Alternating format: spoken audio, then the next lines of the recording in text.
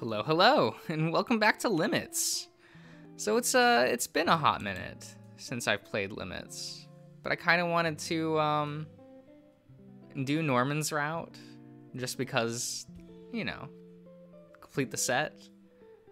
And I still kind of hope that this game will continue to get updated because I do like it. So I kind of hope that Drake hasn't abandoned this project. Because I'd love to continue Dave's route, Let's... Is there a way to just skip straight to, Oh, nope. Way to skip to just next choice. We're gonna do the green orb, Is what it is. Yeah, it doesn't look like there's like just a skip thing, but that's a little sad. That definitely make this easier, right? Like doing these other routes and things, but it is what it is. Aggie. And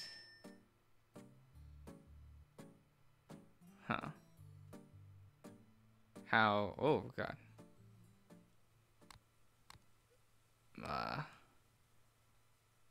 We'll change the subject. So it doesn't seem to want to change the subject. So how did you get the ride? As you asked the type, I will say that I know that I didn't record doing this because game crash last time I recorded this, so that's why doing thing. But it's okay. It's okay. As you asked the tiger, you safely tuck back the orb inside your pocket. My ride? Yeah, the motorcycle that you parked in the front. I didn't know much about motorcycles, but I can see that you've taken care of it very well. It looks like it's in top condition. Not to mention, but it looks really cool as well. You've got a really sweet ride. Huh, thanks, Dan. It's my pride and joy. Would you believe that I salvaged it by renovated it from scratch? What? No way. I'm serious. Took me months to gather the parts and fixing it. In the end, it's well worth it though. Okay, maybe not really from scratch. But the condition it was in was so terrible that it might as well have been. A retired old man who lived near my place gave me the bike. The man said that he'd let me have it if I'm willing to fix it. He mentioned that he used to be in a motorcycle gang back in the days. Those fellas with matching leather jackets and whatnot. He was very sentimental with the bike. Said he didn't want her legacy to die just yet. I thought he was cool. Yeah, he passed away not too long ago. He was ecstatic when I showed him what I had done with his old bike, though. He wouldn't stop talking about it with the folks nearby. I'm happy to know that I've made the old man's day. Wow, you must be one hell of a handyman to be able to salvage a whole bike. Well, I do like bikes and fixing things. Well, I do like bikes and... oh yeah. Fixing things is just one of my many hobbies. So I still have plenty to learn in that area. I enjoy doing it regardless. Still, salvaging a whole bike is not an easy feat, Gran. I don't think anybody can just do that. So give yourself some credit. If you put it that way, I guess I really am amazing. Okay, maybe not that much credit. You started it. I did, didn't I? Maybe I should ask you a few tips here and there about fixing machines then. Saves me from having to hire mechanics. In that case, I could give you a couple tips when you're dealing with machines. You need to consider... And Tiger continues to speak for a few minutes regarding the you are lost in his blue eyes as he rambles. You couldn't help but smile throughout. Okay.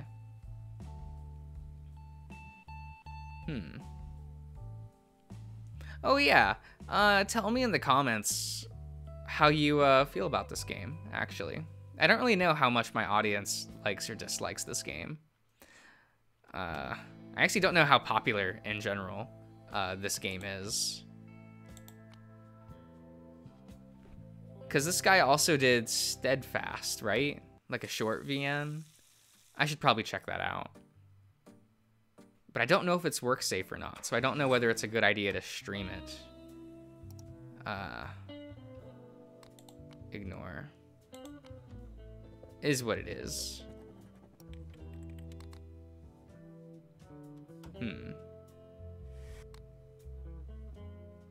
Okay. But yeah, I've always been kind of curious about that because, like, I don't know, people don't really, people just don't talk about it. And, not as much as, like, your Echoes and your Passwords, which are good games and I love them, and... But, Oh, okay. You know what? This was around when the game crashed last time. So we'll just... Red orb. Blue orb. Okay. I'll make a save here. Just in case it crashes again. Don't want to, I don't know. You know things. I can just edit the parts together if, like, it crashes again. Sugar glazed. So bagels, right? I hate them. I don't understand. Like, I think I dislike bagels more than I do muffins.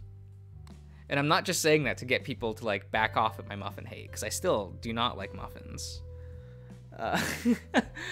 But you can take solace in the fact that I think bagels are worse, I guess.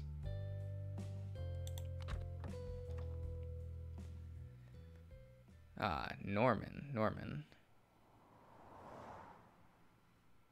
I wasn't bored.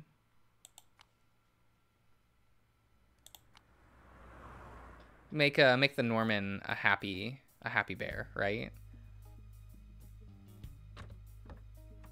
Since we're gonna be doing his route and things, wow, things happen, do thing.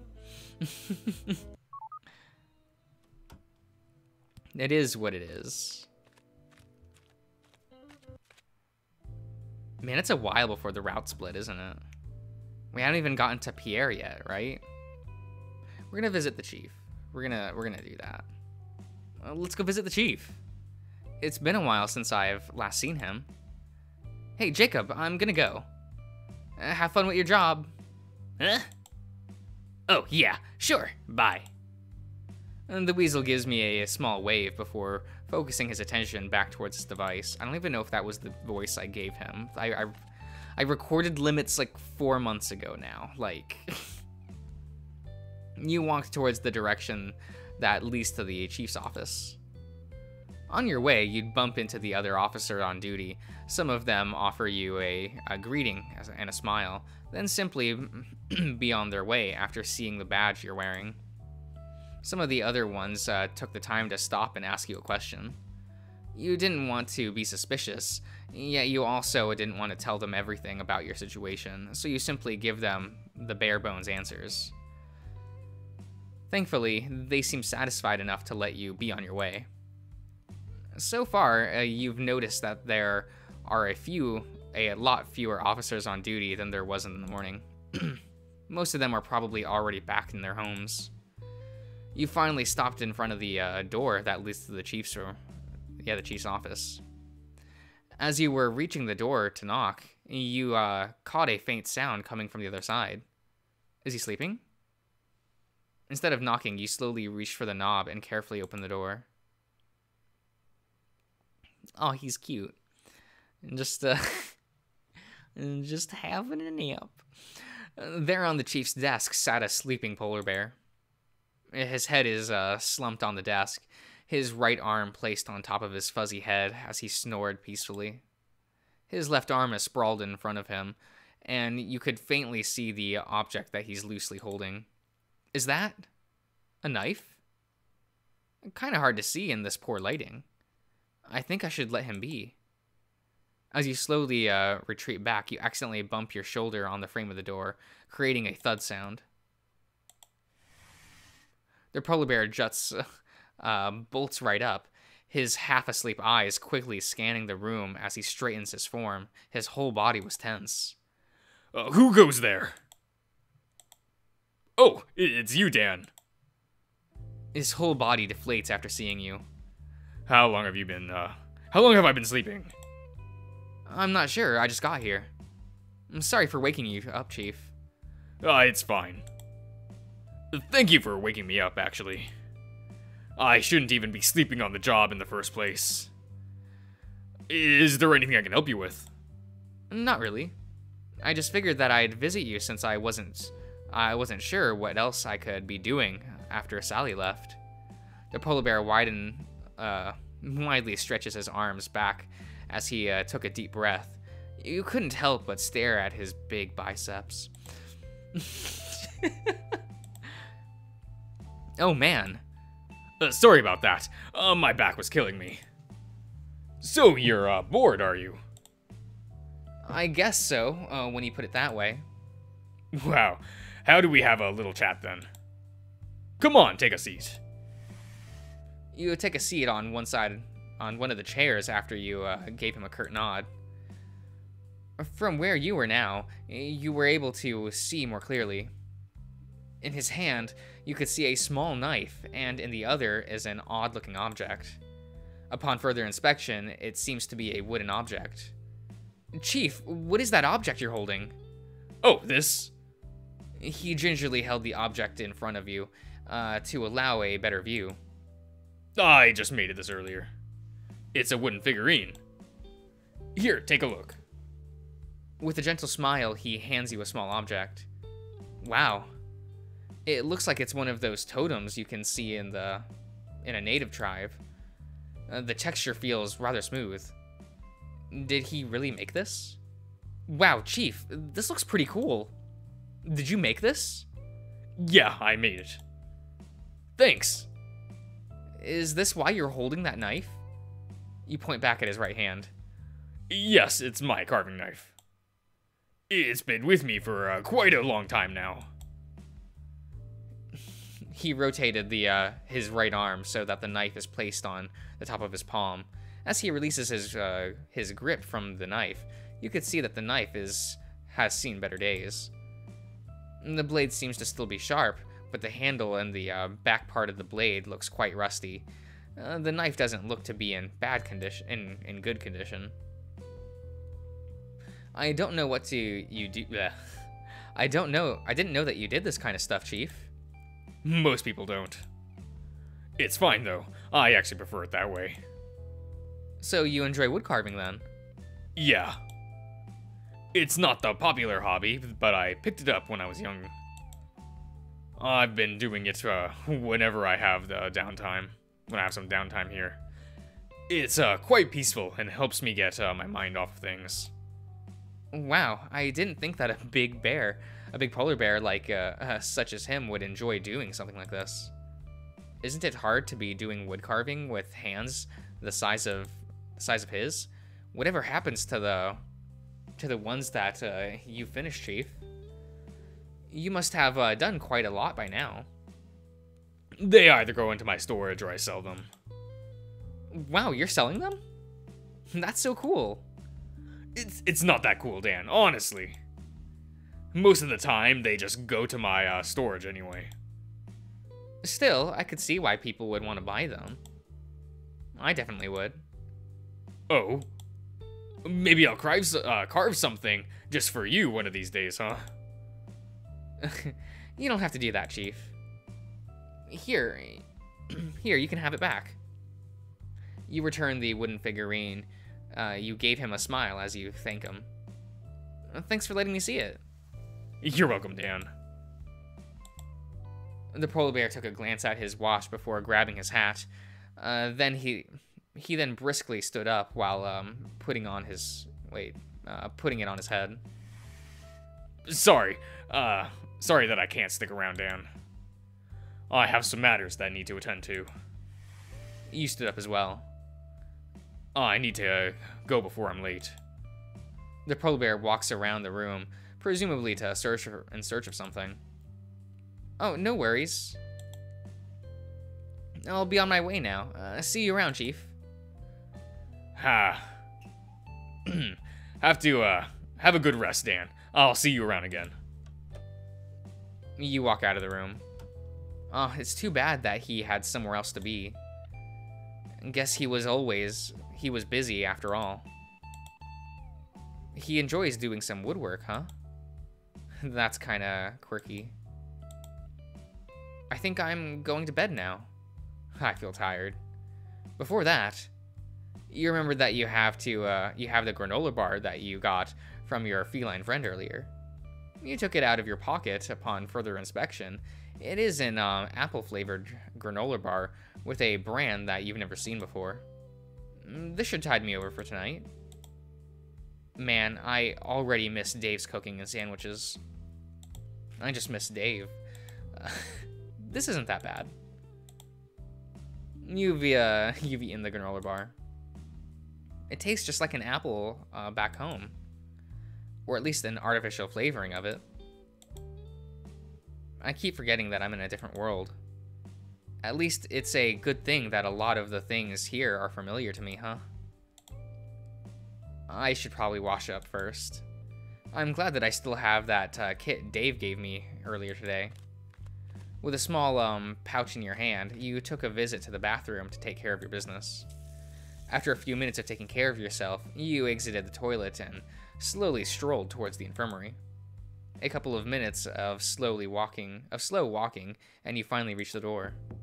You knock on the door. No response. Did the doc already leave for the day? You open the door slowly and let yourself in. No one around. I guess no one is here. As you approach one of the beds, you notice that there is a note placed on the top of the folded blanket. Let's see. Oh, it's from the doc himself. It says spare blanket in case you need it. Well, feel free to choose any bed, and you can close the curtains before you sleep. Take care. That's nice of him. I need to thank him tomorrow. Hopefully he'll be on duty. You pick up the folded blanket and walk towards the other end of the room. You promptly close the curtain after placing down the blanket you were carrying to bed. Let's get to sleep. You lie on your back, staring at the ceiling as you think back to what has happened today. Today's been quite a heavy day. You turn to your side and cover yourself with the blanket that's been prepared for you. I wonder what Dave and Gran are up to. And the Chief. You fell into slumber. Keep it up. The next day. I'm going to be doing a lot of skip, I think, so... And just in case there's another crash. I'm scared of that now. Like, look, he's just... Pierre, go. He do the thing, you know. Wow, I kind of forgot. Oh, this is when you're in the car ride. Right. It's all coming back to me. It's all coming back. I remember there being a lot of differences in the dialogue when you're practicing, because you have a different orb with you. Oh, right, yeah, this whole scene with Roderick Kun, and I really like Roderick. I think he's a lot of fun. I think I like Dave and Roderick the most of the 5. Gran is like squarely in the middle. Right, right. You pull out your still jade green orb from your pocket and into your hand, mimicking the stance of the lion in front of you. Yes, that would be correct. Now tell me, have you ever used it by accident before? Not that I'm aware of. I don't even know what mine is capable of. I've been carrying it around with me. I suppose, the only way to find out is to test it out, yes? Your mentor strengthens his form, letting out a deep breath before focusing his gaze into your eyes. Now be sure that you listen to me carefully and follow my every command. That orb, and I have repeatedly mentioned previously before, is not to be taken lightly. Do you understand? Yes, sir. Right. Now watch. The lion closes his eyes as he takes another deep breath, his right hand tightly clutching his silver orb. Seconds pass before his eyes open. His eyes are now glowing brightly in the afternoon shine.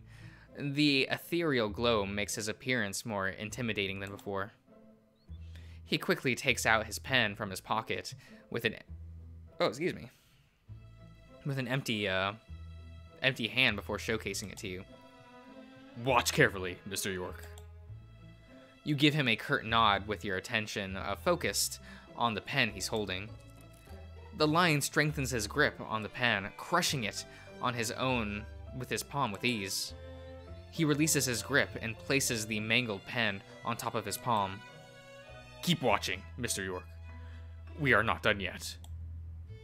Soon after, to your surprise, you could see the broken pen turning into a liquid substance before slowly molding itself into to become an object. You could hear a soft growl coming from your teacher. I think this shall be enough. Here, take a look. The lion passes you a black metallic object that vaguely resembles a knife. It's quite crude in terms of quality. Did you just turn your pen into whatever this is? Quite sharp, too. You are correct. That orb, the orb that I have, allows me to bend metal objects. I am able to manipulate metallic objects at will, regardless of size or density. I've only used a tiny bit of effort to create this since it's merely just an example. I've been able to create a much more refined equipment than this crude knife that you are holding. Man, that is cool. I wonder what mine is capable of. Well, I might be able to make an educated guess based on the color. Since it's green, it might have something to do with biological substances. What does that mean? Well, to put it simply, green often has the ability to manipulate some substances within our body. A prime example would be some green orb users are capable of repairing broken bones within a person's body without the need of a surgery. I believe the price is often equivalent to twice the amount used. Their quality is, of course, varied depending on the orbs themselves. Perhaps some orbs are able to use less to do than the same task. So you're saying that the orb fixes bones? I'll have to use my own bones? In a way. Your bones are not going to instantly disappear. They'll just become more brittle, I believe. Still, brittle bones are prone to breaking. Hypothetically, if my orb happens to be able to fix bones, and I ended up doing that, just how do I recover from it? From my brittle bones, I mean. The fastest way would be to ingest calcium-based products. All right, I should have thought of that. So, how do I use it? I hold my orb like this. You raise your hand in front of you, resting the jade orb on the top of your palm. Then... The next step is to focus and think about activating your orb. However, before you do that, make sure you do not lose focus during the period, Mr. York. A single distraction would mean life or death. I'd hate to see the worst case to happen. You've got to be kidding me. Now take a deep breath and focus. Do not let your attention waver. Alright, deep breaths. The lion slowly circles you. Good, good. Now, in your mind, think about activating it. Bend it to your will. I fucking love this. I just do, right? Like... like, this has to be a joke for the Yu-Gi-Ohs, right? Right? You know? Like...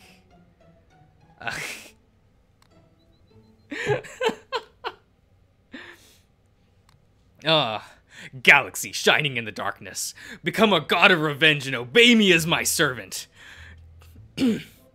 Descend upon us, my rank 8! Galaxy Eyes Cypher Dragon! I'm sorry. With your command, the orb on your palm begins to shine brighter. Its jade color becomes more saturated as it gently vibrates in its place. Can't believe I actually said that unironically. In the blink of an eye, you could feel yourself feeling lightheaded, yet rejuvenated. Good. Now, see if you can heal my cut hand. The lion raises his hand towards you. His thumb is bleeding, and you can see a small cut slightly above it. Did you just cut yourself? How do I hold it? You may hold my arm or my hand. It doesn't matter, as long as we are connected physically, in one way or another. Shifting my gaze from my mentor towards his hand, you hesitate for a bit before deciding to hold him by the arm. This feels a little embarrassing. You begin to focus towards the cuts, using your will in an attempt to heal his hand. Heal? Healing spell? PK heal. You could feel a sharp pain tugging in your stomach. Your heartbeat quickens. Mr. York, relax. Focus. Easier said than done. What is this pain? You grit your teeth as you refocus your attention, despite the lingering pain in your abdomen. All right, that's enough, Mr. York. You can stop by closing your eyes. But you're still bleeding. Do not overextend, Mr. York. Please listen to my command. With a sigh, you close your eyes for the moment, and the pain in your head gradually dissipating. Thank you. Well, it seems that healing wound is not the orb's function. Curious. No kidding. After I went through all that pain, how are you how are you sure that it's not the orb's function, though? Maybe I just did it wrong somehow. Well, you seem to be experiencing pain, yes? It is usually a good indicator that the orb is active. Yet, even after you tried to healing my hand, my thumb is still bleeding. Why did you do that anyway? How else are we going to test out your orb? Right. You slowly massage your head and abdomen, using each of your hands with your body slightly hunched forward. You notice that the lion is looking around, deep in thought, as he mumbles something under his breath. Perhaps. No, could it be? Would you like to take another go while we're still here, Mr. York?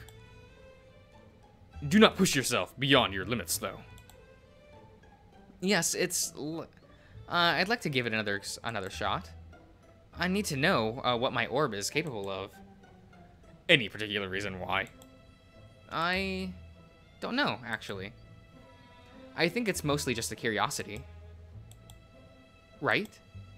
Well, if that is your wish, then I am happy to assist you. Just let me know when you're not feeling well, and we shall halt the session for today. Sounds good. For the next few seconds, or for the next few minutes or so, excuse me, you continue attempting to discover your orb's ability, with which irritation causes you more pain than the last. You wonder to yourself why it is that you're trying so hard. You aren't sure exactly what the reason is, but there is something in the back of your mind that is driving you, pushing you, expecting you to. But what is it, and why? Good. Make sure you steady your breathing. You take a deep breath and let out slowly. Your attention is focusing on the cut on your thumb. Hey, isn't that Dan? You can hear a familiar voice in the distance.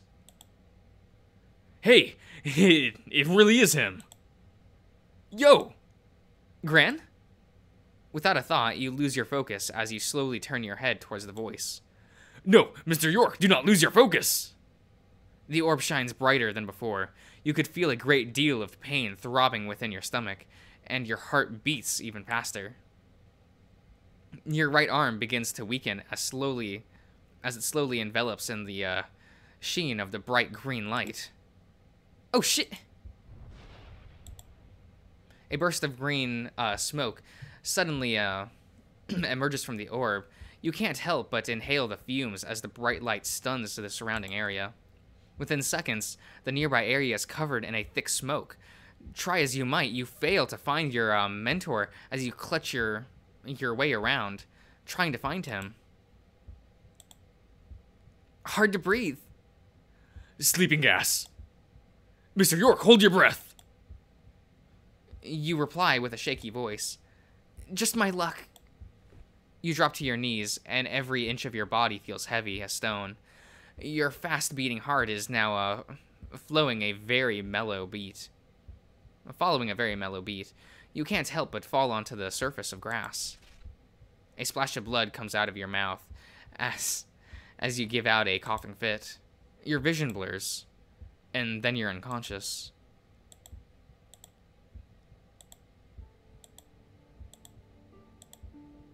Hello?